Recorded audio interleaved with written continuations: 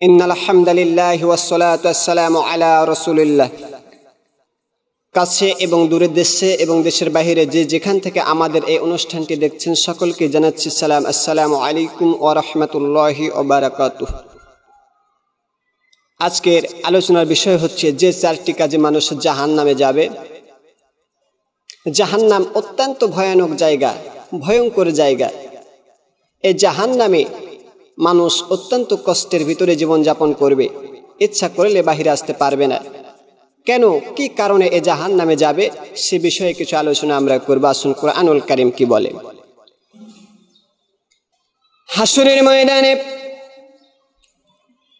যখন বিচার ফয়সালা হয়ে যাবে, জাহান্নামীদেরকে জাহান্নামের ভিতরে পাঠানো হবে, জান্নাতীরা জান্নাতের ভিতরে অবস্থান করবে। আমার ভাইয়েরা, জান্নাতীরা জান্নাত থেকে জাহান্নামীদেরকে উদ্দেশ্য করে বলবে, তাদের কষ্ট দেখবে, তাদেরকে ডাক দিয়ে বলবে, মা সালাকাকুম ফি সাকর। ৭৪ নম্বর সূরা মুদ্দাসির ২৯ নম্বর পারা ২ নম্বর রুকুর ৪২ নম্বর আয়াতে আল্লাহ বলেন, নবীজি আমার পক্ষ থেকে জানিয়ে দাও নবী গো, জান্নাতীরা জাহান্নামীদেরকে জিজ্ঞাসা করবে, কি কারণে আজকে তোমরা জাহান্নামে এসেছো, কারণটা কি? আমার ভাইয়েরা, জাহান্নামীরা ডাক দিয়ে বলবে, ভাইজান অন্য কোনো কারণে না, বেশি কোনো কারণ নাই, মাত্র ৪টা কারণে আমরা আজকে জাহান্নামের ভিতরে আসছি। কারণ ৪টা কি আমার ভাইয়েরা আলোচনা করতেছি। তারা বলবেন, ক্বালু লাম নাকু মিনাল মুসাল্লিন। ৭৪ নম্বর সূরা মুদ্দাসির ২৯ নম্বর পারা ২ নম্বর রুকুর ৪৩ নম্বর আয়াতে আল্লাহ বলেন, নবীজি আমার পক্ষ থেকে জানিয়ে দাও নবী গো, জাহান্নামীরা বলবে, দুনিয়ার জমিনে আমরা মুসল্লি ছিলাম না, দুনিয়ার জমিনে আমরা নামাজি ছিলাম না। যারা দুনিয়ার জমিনে আল্লাহ রাব্বুল আলামিনকে বিশ্বাস করেছিল, যারা রাসূলকে বিশ্বাস করেছিল, আল্লাহ রাব্বুল আলামিনের কুরআনুল কারীম অনুযায়ী নিজের জীবনকে সাজিয়েছিল, কুরআনুল কারীমের কাছে নিজের জীবনটাকে আত্মসমর্পণ করে দিয়েছিল, তারা আল্লাহ রাব্বুল আলামিনের সর্বপ্রথম যে হক নামাজ আদায় করত, কিন্তু আমরা ওই নামাজীদের মধ্যে শামিল ছিলাম না। আমাদের কত ওয়াজ করেছে, নামাজ মানুষকে অন্যায় অপরাধ পাপাচার কাজ থেকে বিরত রাখে, কত ওয়াজ করেছে, নসিহত করেছে, আমরা শুনি নাই, যার কারণে আজকে জাহান্নামের ভিতরে নিক্ষিপ্ত হয়েছি। ২ নাম্বার কারণ, আল্লাহ রাব্বুল আলামিন বলছেন, ওয়ালাম নাকুনুতুল মিসকিন ওয়ালাম নাকুনুতুল মিসকিন। ৭৪ নম্বর সূরা মুদ্দাসির ২৯ নম্বর পারা ২ নম্বর রুকুর ৪৪ নম্বর আয়াতে আল্লাহ বলেন, নবীজি আমার পক্ষ থেকে জানিয়ে দাও নবী গো,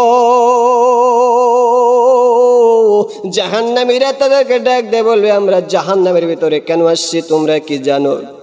দুনিয়ার জমিনে আমরা মিসকিনদের খাবার দিতাম না, আমাদের টাকা ছিল, পয়সা ছিল, অর্থ ছিল, সম্পদ ছিল, খাবারের কোনো অভাব ছিল না, বাড়ি গাড়ি ব্যাংক ব্যালেন্স সব ছিল, কিন্তু পাশের বাড়ির মানুষটা অভাবে ছিল, অসহায় ছিল, টাকা ছিল না, খাবারে ছিল না, ক্ষুধার যন্ত্রণায় কাতর ছিল, অস্থির ছিল, বারবার আমাদের কাছে এসেছে, আমরা খাবার দিই নাই, বরং তাদেরকে ধাক্কা মেরে মেরে পাঠিয়ে দিয়েছি, বিদায় করে দিয়েছি, আমরা মিসকিনদের হক আদায় করতে পারি নাই, যার কারণে আজকে হাসরের ময়দানে ফয়সালা হয়েছে, আমরা জাহান্নাম, এই জাহান্নামের ভিতরে আমরা নিমজ্জিত হয়ে গিয়েছি। ৩ নাম্বার কারণ, আল্লাহ রাব্বুল আলামিন বলছেন, ওয়া কুন্না নাকুযু মা'আল কাইদিন।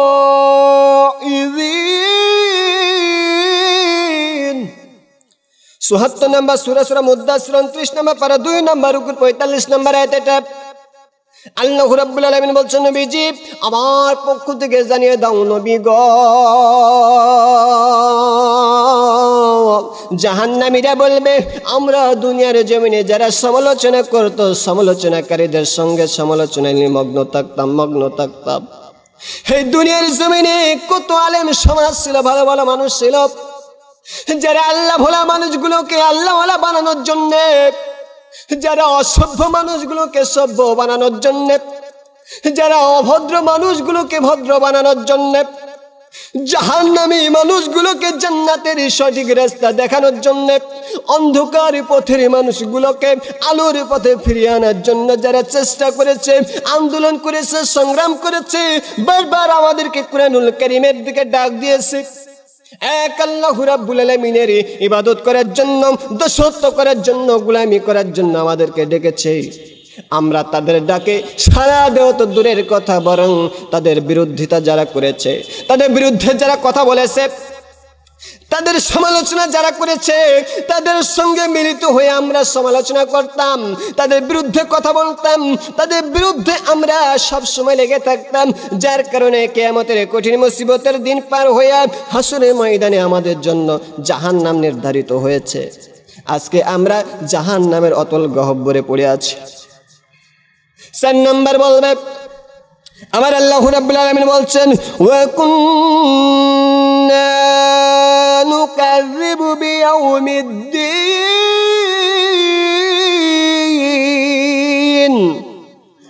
৭৪ নম্বর সূরা মুদ্দাসসির ২৯ নম্বর পারা ২ নম্বর রুকুর ৪৬ নম্বর আয়াত। এটা আল্লাহ বলছেন, নবীজি আমার পক্ষ থেকে জানিয়ে দাও নবী গো, জাহান্নামীরা বলবি আমরা কিয়ামত দিবসকে অস্বীকার করতাম, আমরা বিশ্বাস করতাম না। একদিন দুনিয়ার জমিন শেষ হয়ে যাবে, আমাদের মৃত্যু হবে, মৃত্যুর পরে একটা জীবন আছে। কিয়ামতের কঠিন মুসিবতের দিন আমাদেরকে একত্রিত করা হবে, হাসরের ময়দানে আল্লাহ রাব্বুল আলামিনের সামনে দাঁড়াতে হবে। আমাদের জীবনের ভালো মন্দ সবে কাজের হিসাব নিকাশ আমাদেরকে দিতে হবে। আমরা এই সব কিছুকে অস্বীকার করতাম, বিশ্বাস করতাম না, যার কারণে আল্লাহ রাব্বুল আলামিন আমাদেরকে জাহান্নাম নির্ধারণ করেছে, আমাদের জন্য জাহান্নাম। আজকে জাহান্নামের অতল গহ্বরে আমরা নিমজ্জিত হয়েছি। শুধু তাই নাই, ওই জাহান্নামীরা ডাক দিয়ে বলবে, হাত্তা আতানাল ইয়াকিন।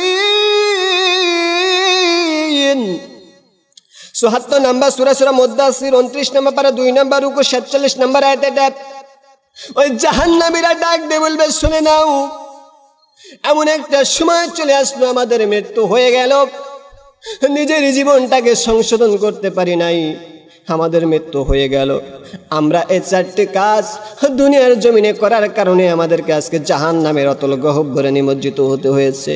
আমার ভাইরা আসুন, জাহান্নাম থেকে বাঁচতে হলে আমাদেরকে নামাজ পড়তে হবে, 2 নাম্বার মিসকিনদের হক আদায় করতে হবে, 3 নাম্বার আমরা যারা দুনিয়ার জমিনে ইসলামের দাওয়াত দেয়, কুরআনুল কারীমের পক্ষে মানুষকে আহ্বান জানাই, ওই সমস্ত মানুষের বিরোধিতা করা যাবে না, তাদের সঙ্গে থাকা লাগবে, তাদের সঙ্গে থাকা লাগবে, তাদের জন্য আন্দোলন সংগ্রাম করা লাগবে। আর 4 নাম্বার, মৃত্যুর পর একটা জীবন আছে, এই জীবনের পরে বিচার হবে, বিচারের পর রেজাল্ট ভালো হলে, ফলাফল ভালো হলে জাহান্নাম নয় জান্নাত, আর ফলাফল খারাপ হলে জাহান্নামে যেতে হবে। এই সমস্ত মানুষ কিছুকে বিশ্বাস অবশ্যই করতে হবে। আমার ভাইয়েরা আসুন, এই 4টা বিষয় আমরা জানার পর আর শয়তানের দলের অনুসারী হব না। আমরা এই সমস্ত যা কিছু আলোচনা শুনেছি, আলোচনা শোনার পর নিজের জীবনের ভিতরে যতটুকু ভুলভ্রান্তি আছে সব কিছু সংশোধন করে কুরআনুল কারীমের কাছে আমরা আত্মসমর্পণ করে দেব, কুরআনুল কারীমের বিধান মেনে নেব। আল্লাহ রাব্বুল আলামিন পরকালীন জীবনে আমাদের জন্য জান্নাত ওয়াজিব করে দেবেন। আসসালামু আলাইকুম ওয়া রাহমাতুল্লাহি ওয়া বারাকাতুহু।